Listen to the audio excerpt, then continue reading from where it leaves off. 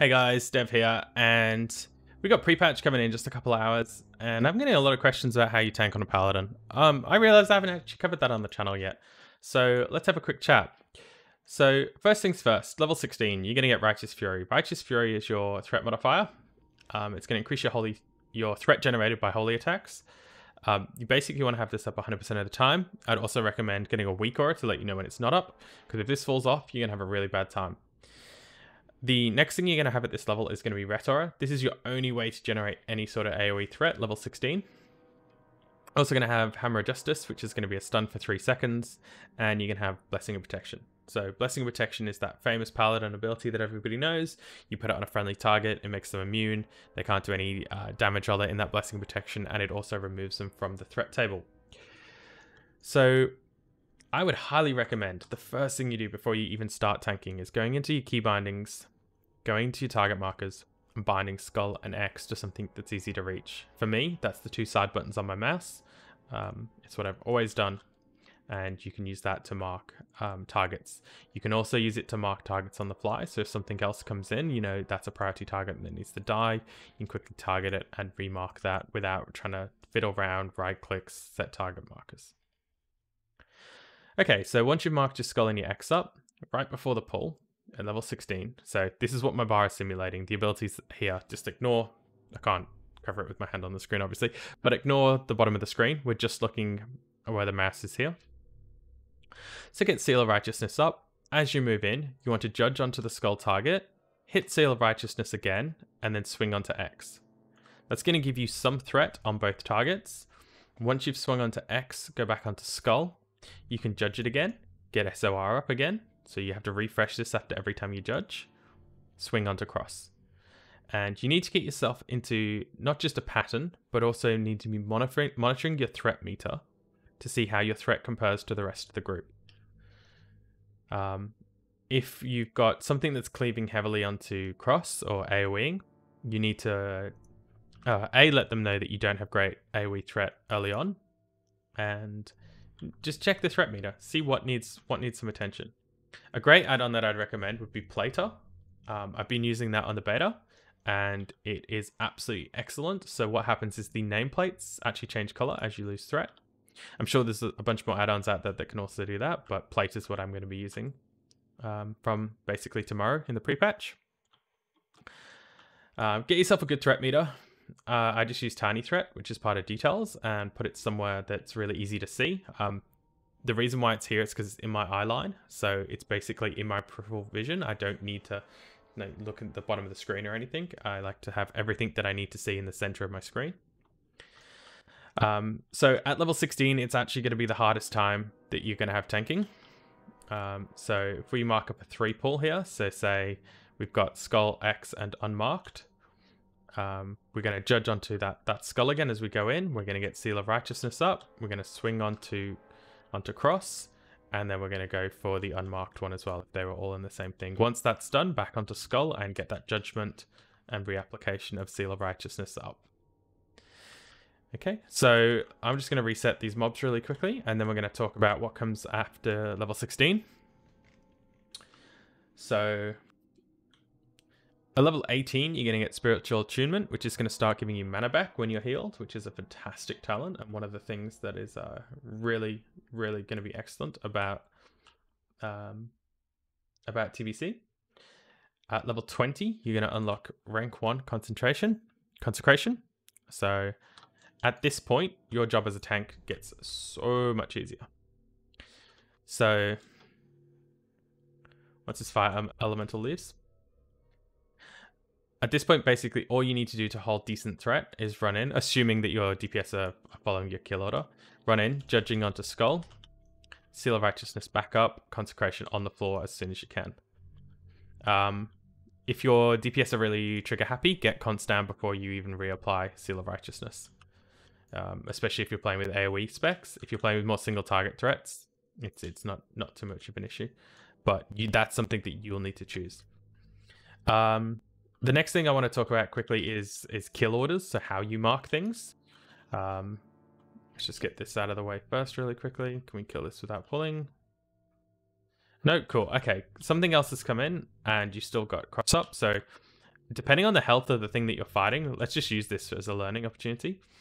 So you need to make a decision as a tank. So you've got this elemental that's probably doing elemental damage that your armor's not helping with. You've got a mage here, and you've got a cross. So if the cross is nearly dead, remark it to skull, and then remark the thing that you want to die next as X. That's going to let the DPS know your intention and where you're putting your threat, so people aren't pulling off you. And that's a huge thing, right? If you're sitting in Discord, it's obviously a little bit easier. If you're playing with randoms, using those target markers basically as indicators in a car of like what you intend to do, what you want to happen. And if you have DPS that follow them, it's an absolute joy to tank in those kind of situations. I'll just quickly kill this this mage real quickly, and then we'll talk about pull. Okay, excellent. So hypothetically, this is going to be our pull. We've got an elemental, we've got a mage, and we've got a soldier here. So I would mark this the elemental first. So he's going to do elemental damage, which is going to be ignored by our armor. The mage, unless this is a healer, that would probably be cross for me. And then the melee mob is the thing you want to mark last. So we're assuming you don't have a third marker, right? So I would always leave the melee marker as the last, the melee mob as the last kill target, with the magic users first. So at this point, you can just focus your threat into the skull target and trust Const that it's going to generate enough threat. If you need to do a quick tab round, check your threat meter and see if anybody's getting close to you. If you see a target that doesn't have a big lead, make sure you just throw a judgment into it or a couple white swings with Seal of Righteousness up.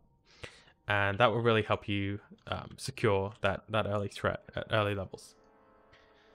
The other things you can do, you can use Hammer of Justice as an interrupt, which is pretty basic, but something to think about. It doesn't need to just be staved as a stun.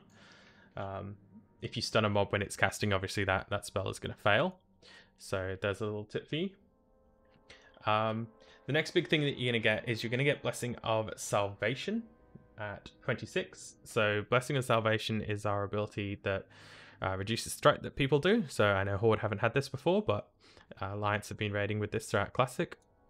If it's a group that I don't know, generally every single person in the group gets Salvation until I'm more comfortable with how much damage they put out. When I know I can hold off them easily, or they're going to follow my kill targets, my skull, my X, and then blue is generally my third. Then I'll give them a might or a wisdom. So Blessing of Sanctuary comes in at level 30. Blessing of Sanctuary is a talent. It reduces the damage that we take from each target by a small amount, and it increases. It makes us deal holy damage when we block. So generally, I will always have this on for trash, and then when I get to bosses, Kings is usually a better choice if it's a single target boss. Before this, I would probably recommend that you use Wisdom if you're having any mana issues and if you need more single target threat Kings, but Wisdom's probably going to help the flow of the run more so than Might is. The reason for that as well, our white damage doesn't have any sort of scaling on it. It's only 1-to-1. All of our threat generation comes from holy damage. Level 30 also unlocks Seal of Light, which is a nice little healing buff. Generally better in raids though, so I wouldn't suggest using that. The other ability that we're going to talk about really quickly is going to be your Seal of the Crusader. So I'll just get a low rank of that. We'll pop that on the bar. So if you're using Seal of the Crusader on bosses, it's still really important that you judge a Seal of Righteousness on the pull. The reason for that is Seal of the Crusader increases the threat that you're going to generate, but you're not going to do any threat on the pull by doing that. So judge into an SOR and get Seal of Righteousness back up. And then right before this judgment comes off cooldown, this is how we do a boss, for instance, right? You want to Seal of the Crusader, judge that onto the mob, and then straight back into Seal of Righteousness. So basically every single swing that you're doing is going to have SOR on it, and we're just sneaking the Seal of the Crusader in right before the judgment comes off cooldown. Once it's on the boss, it's going to stay on the boss. Every time you swing, your judgments get refreshed. Oh, where's he up to? He doesn't want anything of our or holy smiting. But yeah, so that's how we're gonna do that. Is there anything else we need to talk about? Lay on Hands comes in at level 30. It's a really cool oh shit button. It's gonna drain your mana though, so you need to think about that. Drains all your mana. I don't think it returns mana either. Generally best to be used when you'd otherwise expecting to be wiping. The last thing you get as well, Divine Intervention. Divine Intervention is a really cool ability that's going to put somebody in like stasis. It's going to hold them there. Mobs will reset around them. So if you know you're wiping, use that on your healer so they can res. If you are doing bosses as well, single target fight, Retribution Aura loses a lot of value. So consider switching to Devotion Aura. And if you're fighting against things with Shadow, you're going to get your Shadow Resistance Aura at level 28. So that's something else you can think about toggling onto. So I hope that covers the first 30 levels of tanking, or 20 levels of tanking you're doing, depending when you're starting. If you enjoyed the video, let me know, and I can definitely make a more high-level stuff when you've got more tools in the toolkit. Cool, thanks everyone. If you liked the video, don't forget to subscribe, and I'll see you in the next one.